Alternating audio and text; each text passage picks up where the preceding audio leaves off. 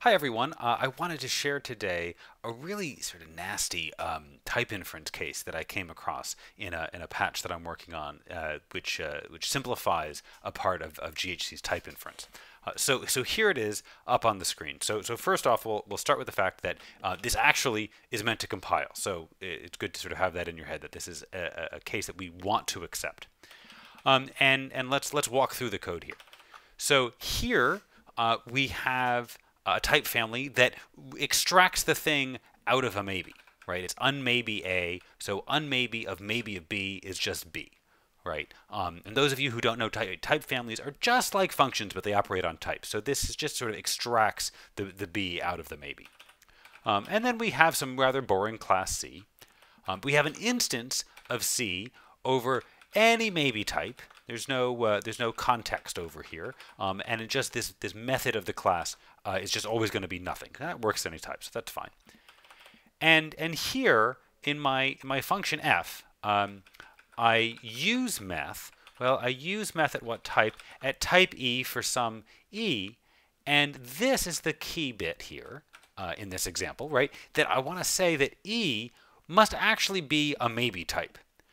Now, I could, of course, just write out the maybe here, and that works in this case, of course, but it doesn't work in the general case. So this is a contrived example, but this comes up in reality. I'll show in a minute or two where it comes up. But we want to accept this. So let's think about how GHC is going to process this. As we're looking at this constraint here, this e equals maybe of UnMaybe of e, that is a given, right? We know that's true.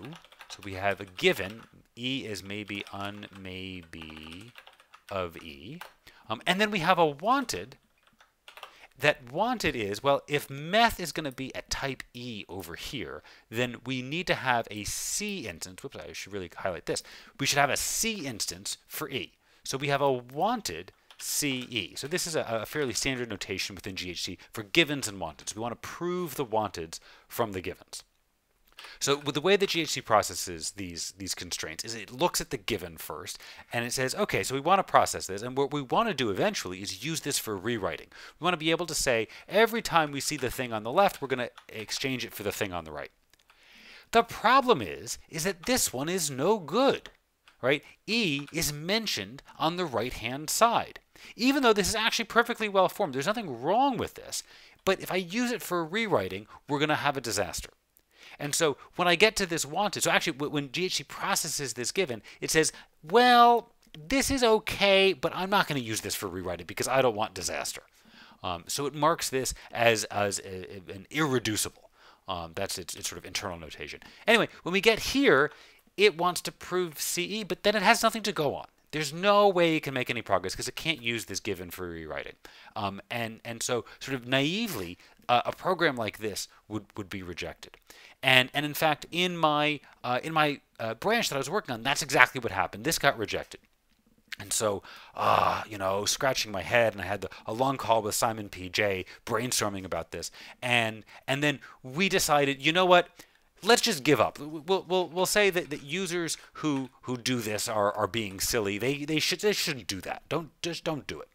And I didn't really like that answer, but I didn't have a practical case. Yeah, there was some test case buried in our test suite, but it could be rejiggered to avoid this problem. So I was like, okay, maybe that's okay.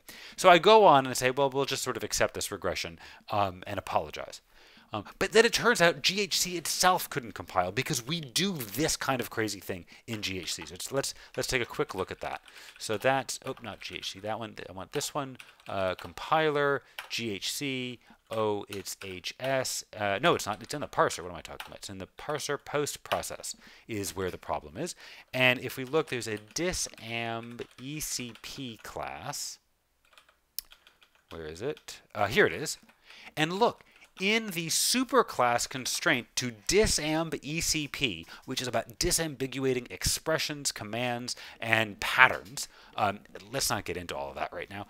But here, as highlighted, we see that we're doing this same kind of thing where we have a type variable that equals some expression involving itself.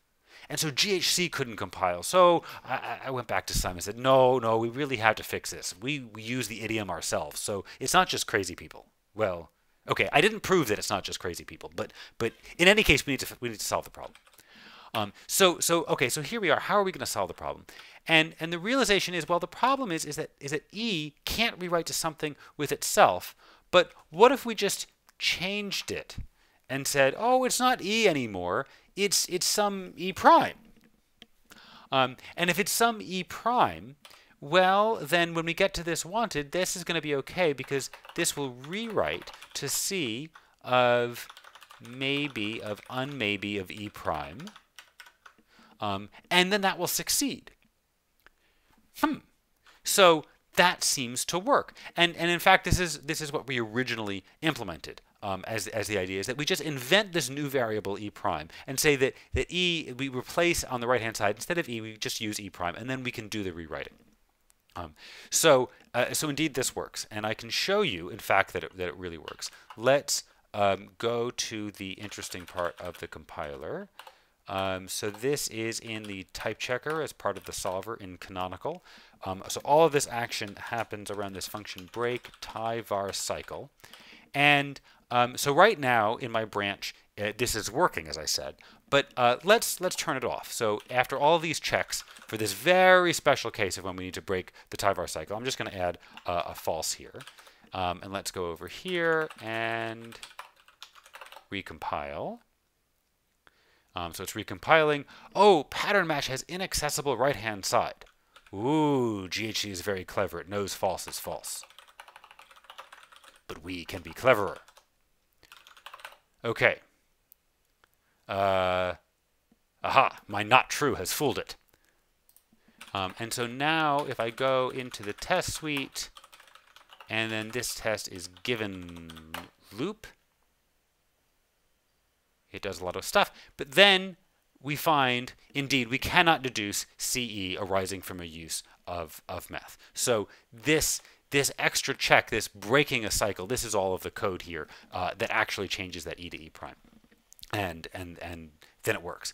But there is one small wrinkle, and that is we can have an even tougher case. So let's go here. Instead of given loop, let's look at a harder case, which is T18875.